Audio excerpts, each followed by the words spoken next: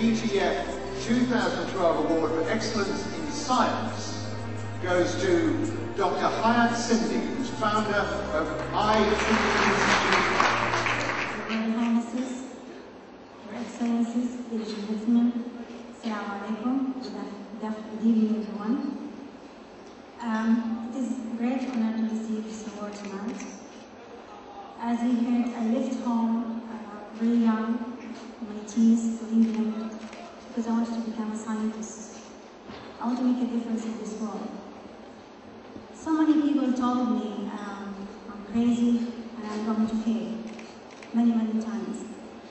For two reasons. First, because I'm a female. Second, because they said religion doesn't go with science. What is striking me here is so many people, they think they know your fate and they want you to believe them and determine your life. I didn't give up.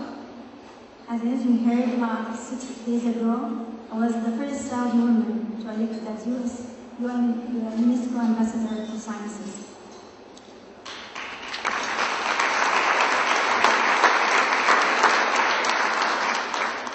So maybe we can change the image of a scientist, the all-world man, to maybe to intelligent, brave woman, maybe with a Gucci lab coat.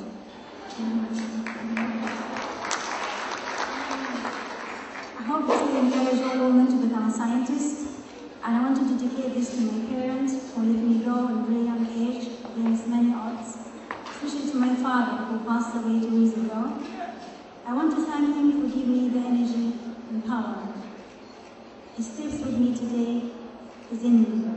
Thank you very much.